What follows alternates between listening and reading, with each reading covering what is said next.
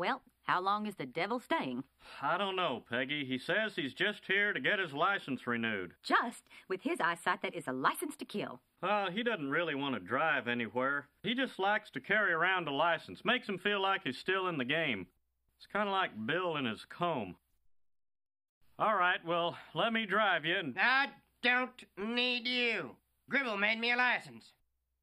Oh, by the way, Gribble, I saw an engine running around your house last night. Now, Dad, you know your eyesight's going. Hank, if the Colonel says he saw an engine, he saw an engine. If this thing don't come soon, we're gonna miss the cockfights. I wish you weren't too old to drive, Grandpa. It's hot out here. Well, when you get on the bus, you can take your pants off. Okay.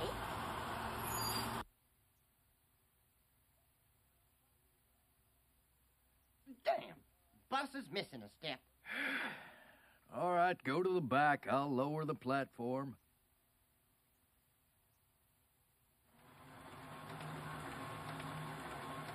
Come on.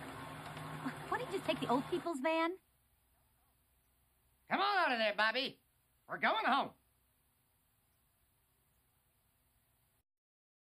Aunt Peg, Uncle Hank, I just heard on the news there's a Santa Claus exhibit at the museum and someone stole his leg. Oh, we can't hang our Christmas stockings this year. It'd be disrespectful. She wants work, Hank. She wants it bad. Oh, feel these muscles. Do you have a brother? 'Cause me and Lily are just like sisters. We could double date. Then I don't have a brother. I gotta go. I think that's everything with alcohol in it. You have to do something, Hank. I have spent 13 months mothering the Leanne out of Luann, and I will be damned if I'm going to let that progress pour down the drain like this bottle of beer.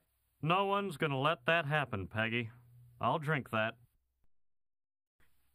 Oh, you stupid, fat, stupid, ugly son of a... Whew. Sounds like they've lost that lovin' feeling. We need to hire a new accessories associate. What happened to Bob Cecil? Oh, hell, Cecil's gone. Deadbeat Dad. He sets foot back in this state, he'll have to support his daughter. Why, in the Army, you can get in big trouble for harassing a woman, even if you're her superior officer. Yeah, man, I tell you what, you go work with a woman now, man, they're going to talk about it and they need a heel, man. They're going to put that in with an old soda pop can like with an old hair like that. What are we going to talk about? Our feelings? The answer to your problems is right before your eyes, Hank. It's me. Me, an unattractive white male.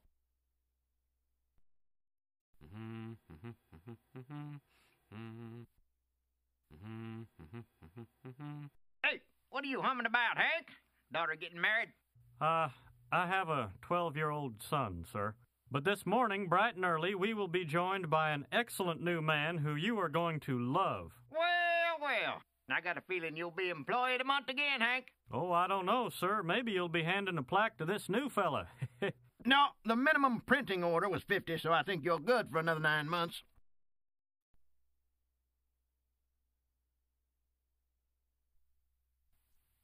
Vaya con Dios. Well, Leon does do a lot of vomiting, even for a new employee. Maybe you should give everybody a random drug test. That's what they do down at the Megalomart. Buckley calls them pop whizzes. He's so smart. Are you aware that you hired a drug addict? I am now. That's why I fired him. Oh, yeah. You're in trouble, all right. It's against the law to fire this man. He's a drug addict. Twig boy! Pay to the order of the bike barn? $175? What's for a new BMX bike? The Tormentor. Like from the movie? Only I don't think this one can shoot grappling hooks. You know, Bobby, they say old Buck Strickland started out with nothing but a single dollar bill. Son, he turned that dollar into a chain of propane stores and the largest collection of ostrich boots in the continental United States. What he did with propane was impressive, but he inherited those boots. Son, your first job is a big deal. It can determine what you do with the rest of your life. What was your first job? Well, I was a milk truck driver's helper. It sounds like fun, but it was a lot of hard work. Boy, that job made me feel real good about myself, and So, long story short, hard work brings great rewards. Now, let's go to the track. Okay. Go sell some sodas, Tommy. Ah, you spilled all 20 sodas. So, 20 times 1 is 20. You owe me another $20. I tell you, Peggy, we sent a boy off to work today, but I got a feeling they're going to send us home a man. Oh, I hope it's Jeff Gordon. Yep, you're right, Hank. Bobby's going to see a lot of things on that racetrack. Gruesome things that can make a child grow up too soon. But, if it already happened, it doesn't hurt to look. I better get him another camera. Or we can take off the wipers and the radio antenna. Good idea, Bill. That'll make us lighter and more aerodynamic. Yeah, and that windshield ain't doing anything a pair of goggles and a natty scarf can't do. Maybe now's a good time to run some pit crew drills.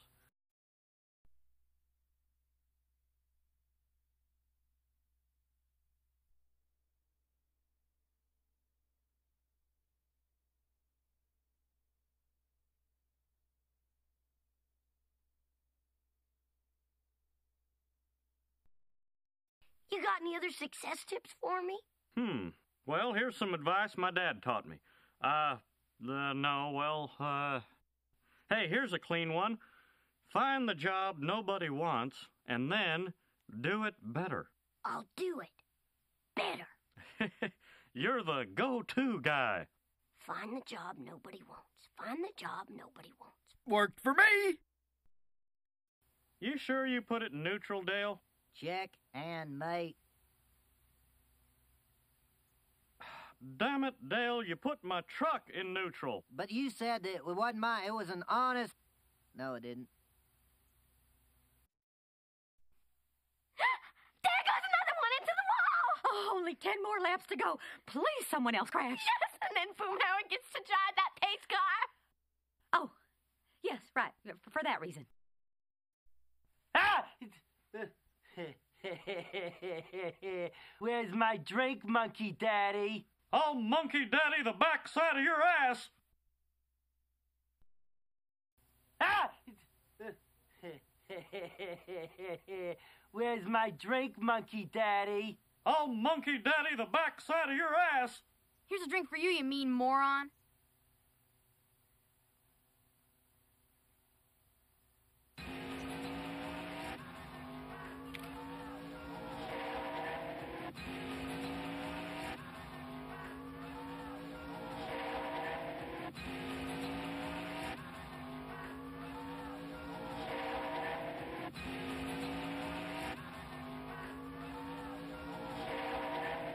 And Jeff Gordon at car number 24 has just passed the pace car. That's an automatic disqualification.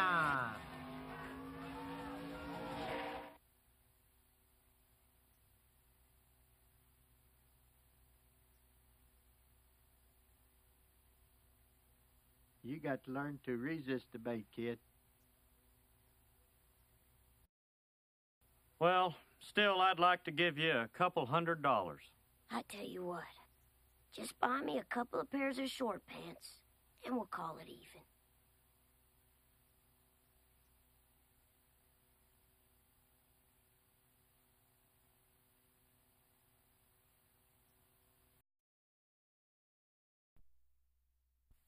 Oh, I should have been there to meet that nurse, but I just couldn't get away.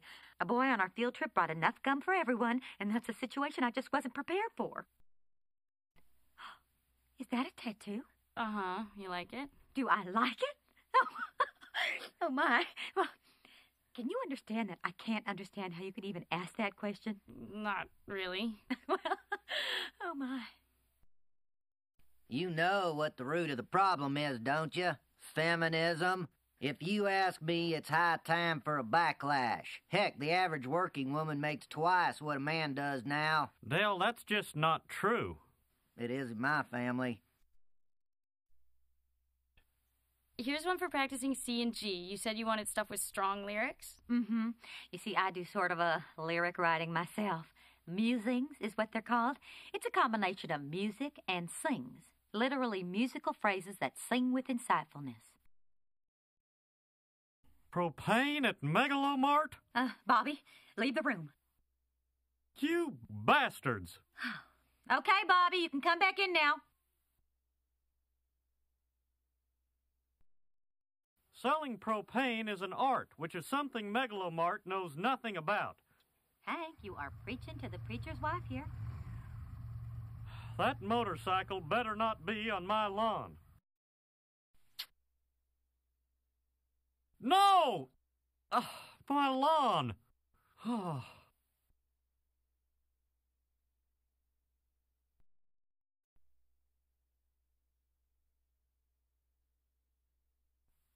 Self-service propane. Ugh. Say, I want to thank you guys for continuing to buy your propane from Strickland. And to show you my appreciation, next time you come in, a free spatula on me. Wow, I could use a new spatula. Old one's getting a little rusty. Hank, I am still amazed at how some musings just tumble out of me like a dream, and others have to be forced out like that liquid cheese in a tube. Hey, maybe that's amusing. Or is that too inside? They won't let me back in the Beauty Academy unless I pay them $300. And I can't make $300 until I'm a rich and famous Hollywood makeup artist. It's such a catch-22. If I say yes to this loan, will you let me get back to work? Oh, Uncle Hank. Yes, yes.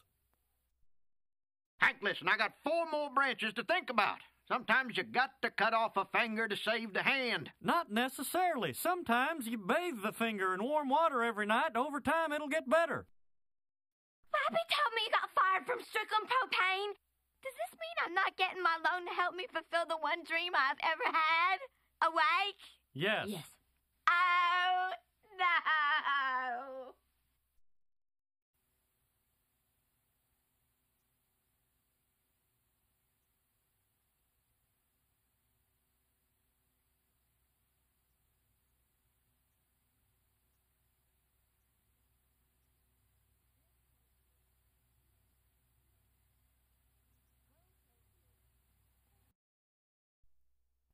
I've answered 40 classified ads, and I didn't get a single response.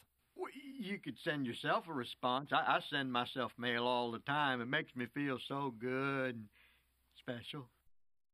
You got yourself a good man there, Hank. What did you just say, Bill?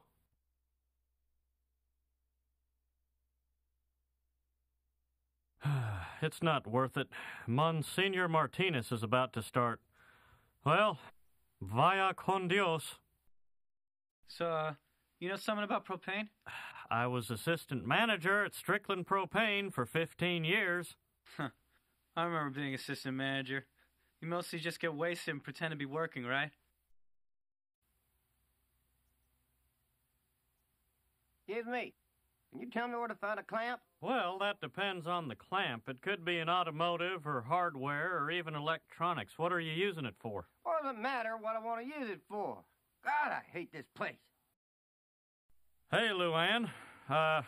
Listen, I'm sorry I took that job you wanted, but you have to understand, it wasn't enough for me just sitting around watching the Monsignor on TV. And by the way, did he get those poisoned wafers through customs?